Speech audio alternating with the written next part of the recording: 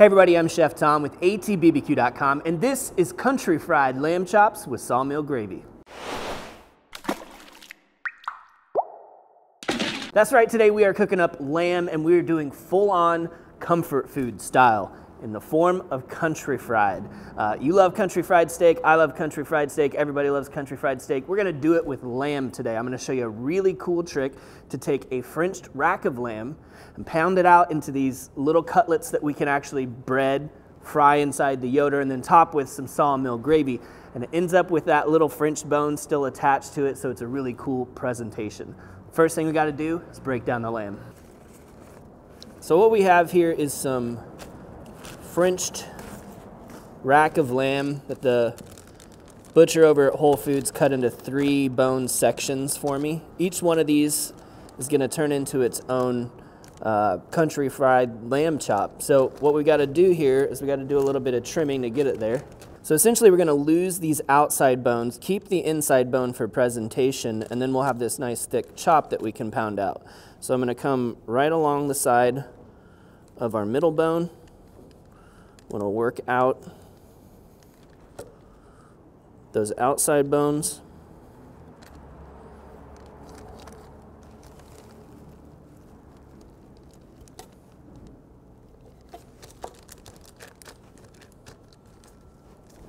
And then some of that fat that we don't need for the pounding out portion, we'll take that off as well.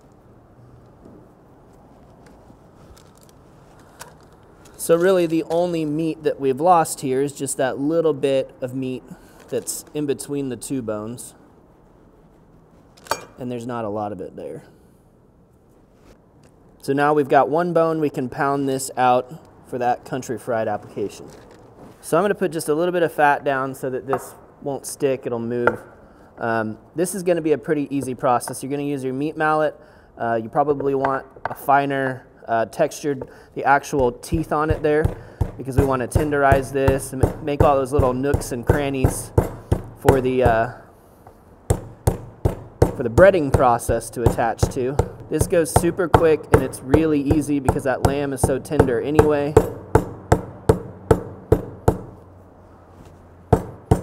You're essentially just going to get a single serving little country fried lamb chop out of each one of these, and that's all we're going for. It just should be really thin and have that bit of texture on the surface. Now these are going to fry up super quick when they're nice and thin like that. It's also a really nice thing. You're going to need hot oil, cold lamb. Next thing we're going to do is put together our breading process here. We're starting with a couple of eggs. This is going to be the wet portion.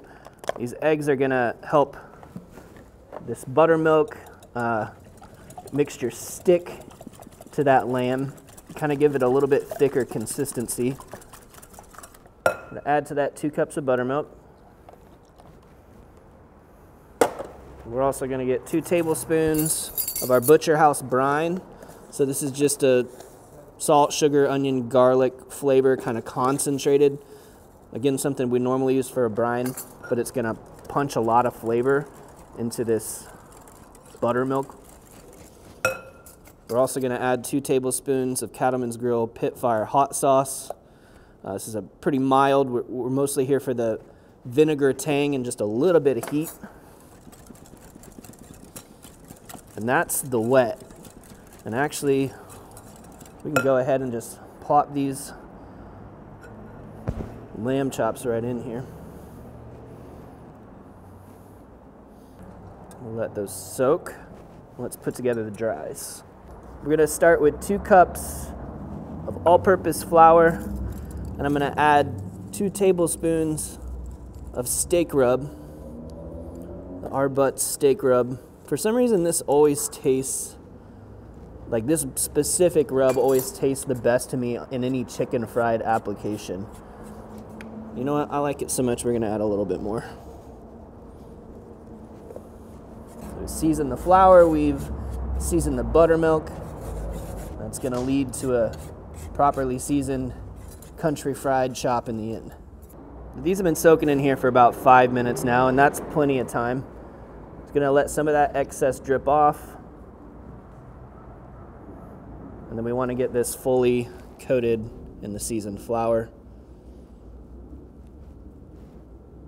Now, I've done these specific ones a couple different ways, these specific chops a couple different ways. I tried the double dredge where we dip back in and come back to the flour. It's honestly just too much crust to meat ratio. So one time through, looking a little craggy on the surface, but it's fully covered. That's exactly what we're going for. And this recipe obviously can make a lot more of these chops. We're only doing 3 for the purpose of this video today, but you got plenty of flour and plenty of buttermilk here to go ahead and, you know, do 4, 6, 8 of these, however many guests you have coming.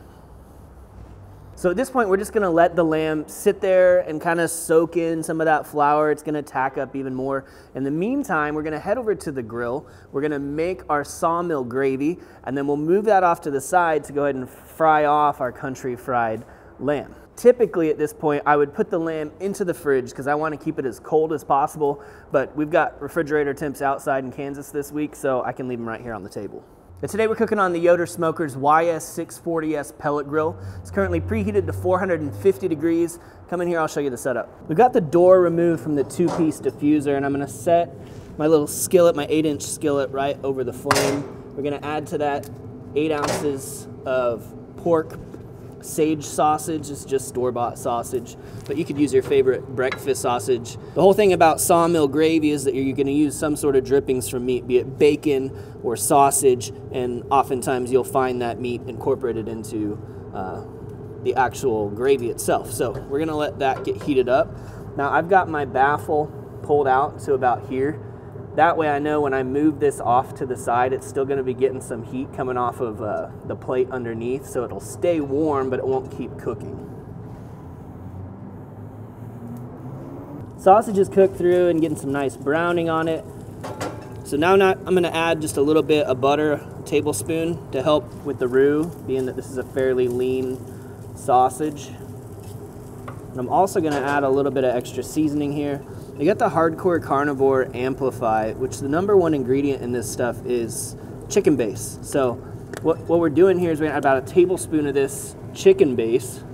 It's just got huge flavor. It's gonna really increase that, that savoriness of this creamy gravy. Sawmill Gravy is a white gravy, but that doesn't mean we can't add some of that chicken flavor in here as well. So that's fully melted. Let's now get our tablespoon of flour in here to create this roux, work as our thickener. To give that about 60 seconds. And then we're gonna add our liquid. So I've got 2 cups of half and half. I'm not gonna add it all right now. We're gonna start with about 1.5 cups. And then as this sits over here off to the right side of the grill, and as we see this kind of thicken up and start to look a little too thick, we can thin it out with a little bit more half and half as needed while it stays warm on the grill.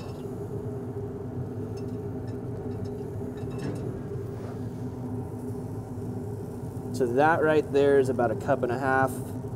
We'll just let this come up to a simmer, and we'll see it start to thicken. And we're gonna slide this off to the side and get to our country fried lamb.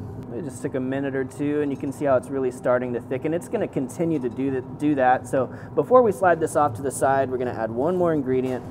What every great cream gravy has to have a lot of is black pepper. And you know what else has a lot of black pepper in it? Brisket rub. Not to mention that roasted garlic in the Lone Star rub. It's gonna add a ton of flavor as well. Let's move this off to the side, and as I said, we can continue to kind of thin it out with the remaining half and half as needed. Now, 12-inch skillet right over the flame. I'm cranking this all the way up to 500 because I want it to just keep feeding pellets. And I'm gonna add roughly 1 cup of vegetable oil, enough to cover the bottom of the skillet, and you know, just 1/4 to 1/2 inch high. This is a pan fry, so it doesn't need to be too deep. Let's close this while it heats up. It's been about 5 or 10 minutes now. Our oil is up over 400, 425 to 450 range, which seems really high for frying. But the thing is, it's gonna cool off quickly once we get this lamb in here. And these lamb chops are so thin that they're gonna cook crazy fast. So we want to start at a high temperature so we get all the color we need, even knowing that in the end, this is gonna be well done. I mean, that's just the way a country fried steak goes, and that's fine. You got all the juiciness that's happening around the frying that's trapping in all that moisture. Oh yeah, that is some thick gravy. I'm gonna thin it out just a little bit. So it's gonna continue to just thicken up as it sits over here.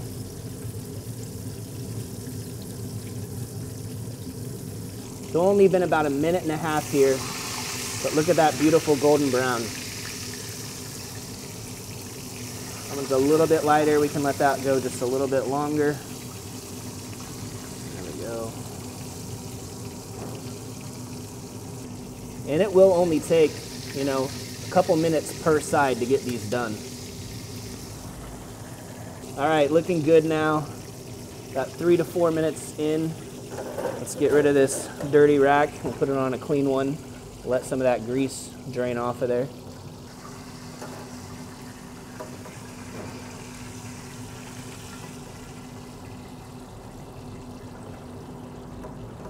All right, let's go put it all together.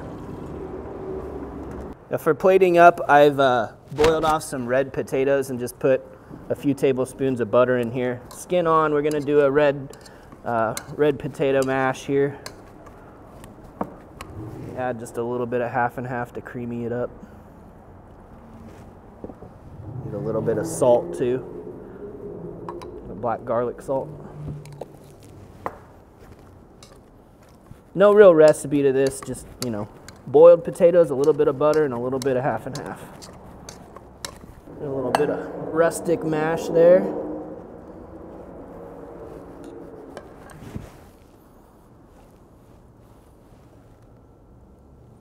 Get your lamb chop on top. Get your gravy over the top.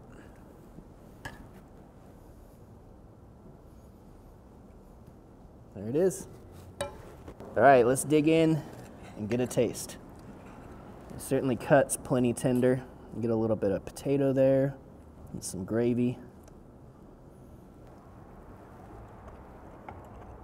I freaking love cream gravy. You can't tell that looking at me, I know, but I'm a cream gravy boy. Man, that is good. I mean, it's fully comfort food. Like, just feels like home, feels like mama's cooking. The lamb, you could probably trick some people into telling them it's beef. It's got a little bit of that lamminess to it, but there's so much other stuff going on. This is maybe a good place to start for people who are not huge lamb fans.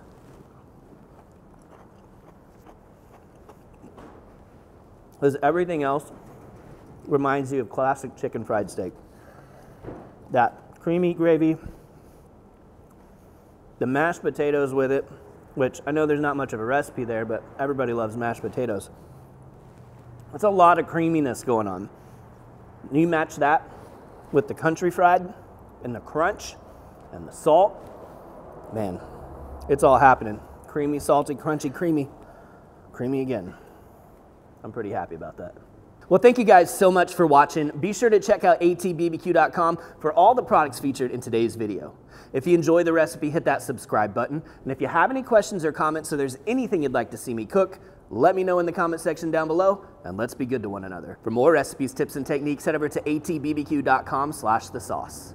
All things barbecue, where barbecue legends are made.